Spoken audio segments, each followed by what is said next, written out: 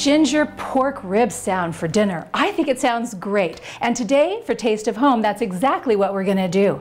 What we need to do first is line a pan, just like this, with some heavy-duty aluminum foil. And I bought boneless ribs because I wanted them to be nice and tasty and meaty. And we're gonna rub them with garlic. I wanna show you real quickly the easiest way to cut your garlic up. Cut off the end. Just put a little slice through the skin. And it pulls right off, just like that. Talk about making that house smell fabulous. Starting with garlic, how can you lose, right? We're gonna kind of just rub this garlic right over all of our meat. And what I like to do is once I'm done kind of rubbing this garlic, do like 2 or 3 of them. Get some nice flavor in there.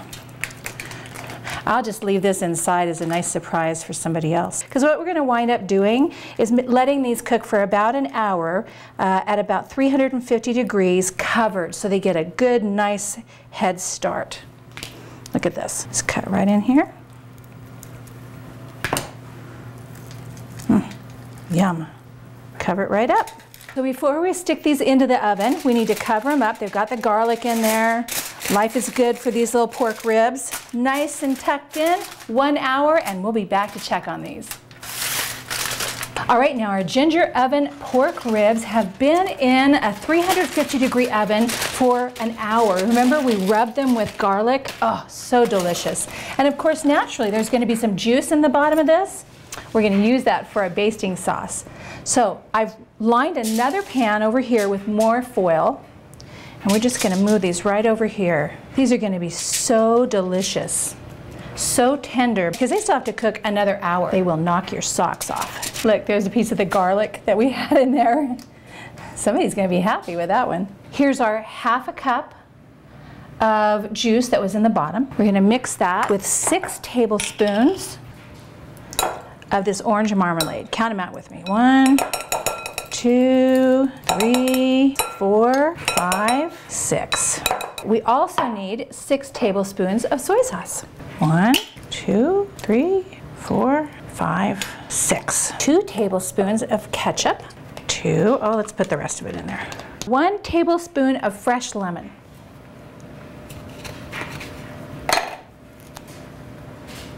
I always hold it like this so the seeds don't get in.